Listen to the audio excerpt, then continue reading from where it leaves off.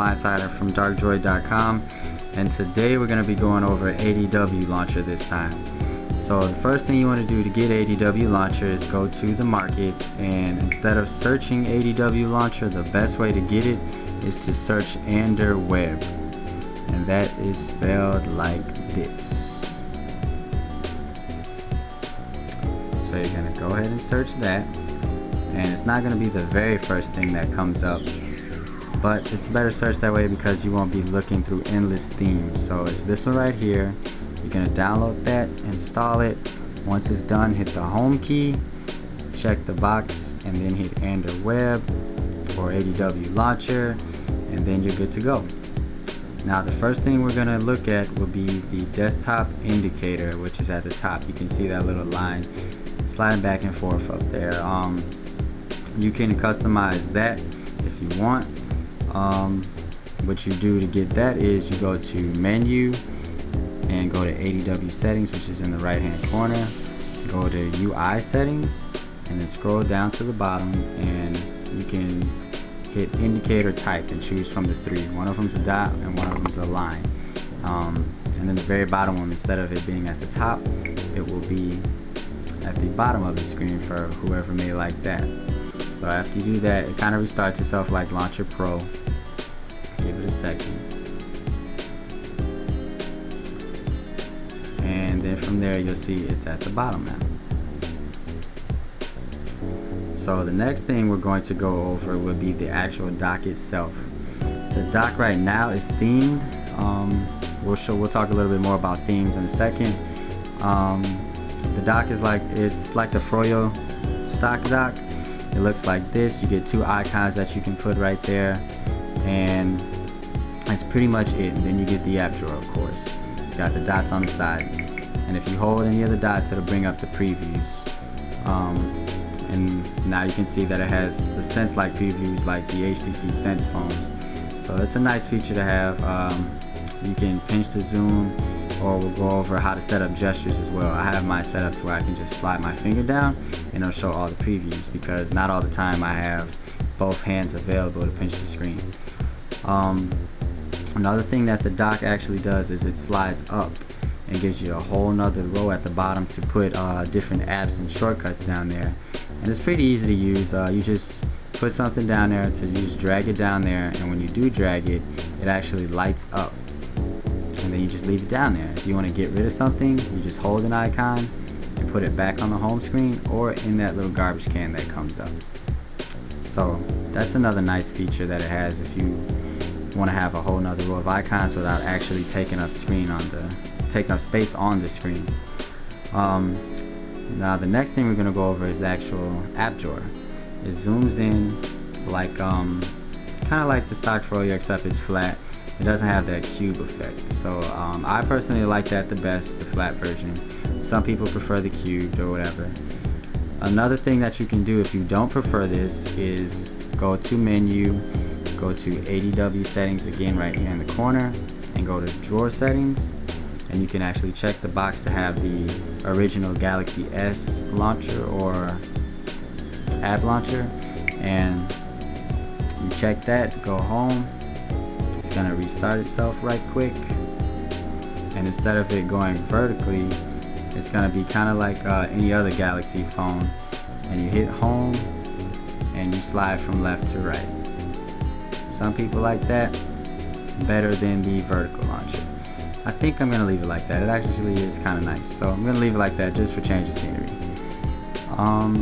The next thing that you can do is change the number of rows or columns that you have on your home screen. So if you want more than 4 up and down, because usually you have 4 horizontally and 4 vertically, you can actually change how many you want by, once again, going to menu, going to ADW settings, and going to screen preferences.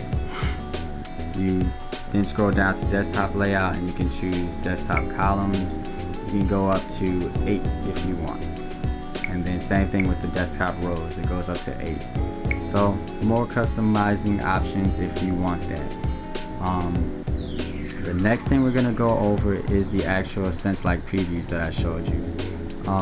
They don't have too much space in between, like on Launcher Pro, let's say, where you can very easily see the lines in between the screens. They're a little bit closer together, but it actually zooms out faster than Launcher Pro, so that's the thing that I like about it better. Another thing that you can actually do is change the whole theme of the ADW Launcher itself. I said we were going to get into that, so I'm going to show you how to do that right quick. And you do that by going to Menu, ADW Settings, and the Themes and Preferences tab. Then if you don't have any themes, what you want to do is hit Get Themes, but if you do have themes, you just go to Select. And you're initially going to have the ADW default theme, so that's going to be there. So to get themes, you just hit Get Themes. It's going to take you into the market, and it's going to show you I don't know how many there is, but there is a lot of different themes that you can get. It's still loading. But after you get a theme, you hit Apply Theme like I showed. Select theme. I have the sticker theme on right now, and it's gonna reload itself, and you'll have a customized dock and a bunch of customized icons as well. I don't know if you can see it too well, but the dock looks peeled like a sticker because this is a sticker theme. And then the Gmail app is like peeled a little bit as well. And the Twitter app is kind of like more cartoony, if you can see that. Well, the next thing that we're gonna go over is how to change the actual apps in the dock. And it's super easy. All you have to do is pick any app that you want and then hold it and drag it down there, and it's there. It's not complicated at all. And if you want another one down there, if I don't want Google Earth down there, I'm just gonna go back to my Hansen and put it right back where I want it. Now another thing that you can do is actually the swipe gestures, which I was talking about earlier, how I don't have both hands free to pinch all the time.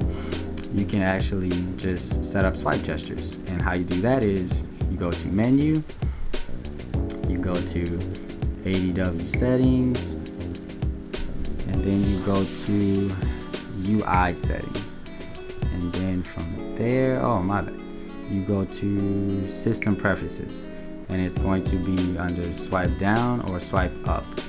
Now I have my swipe down to show previews. You can have it to open the app drawer, show or hide the status bar, show or hide notifications, or move to default home screen, or even open the app itself.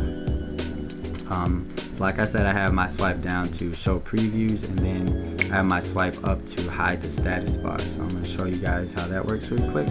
Very easy. It looks kind of nice. I get kind of paranoid when I can't see my notifications though, so I don't use it all the time, but sometimes I do use it just because it gives you a little bit more space and looks a bit more slick. But I find that the swiping to look at all the previews is very handy because, like I said before, you may not have both hands free to actually go ahead and pinch the screen. Now ADW doesn't come with its own widgets like HTC Sense or Launcher Pro. So all the widgets that you see here, I've downloaded from the market.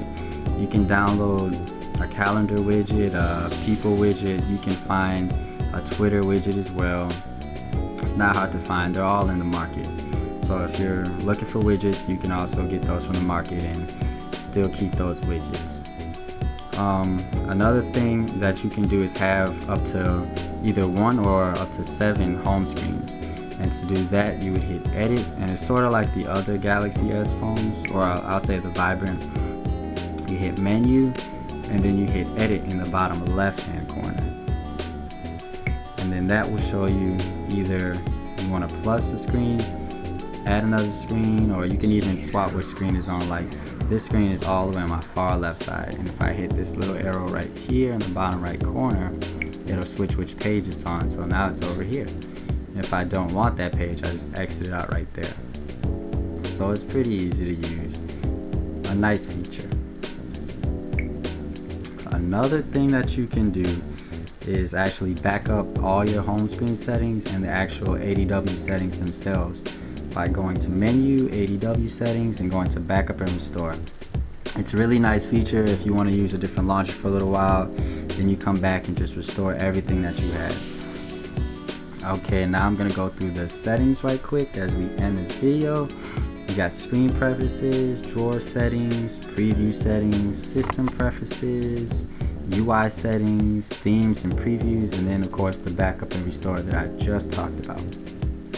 And at the bottom you got restart ADW or reset.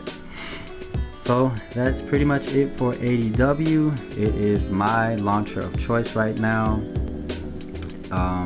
mainly because of the gestures. I really like that, and then the ability to theme the dock as well as the icons as well. So once again, this is Blindsided from darkdroid.com. Follow us on Twitter.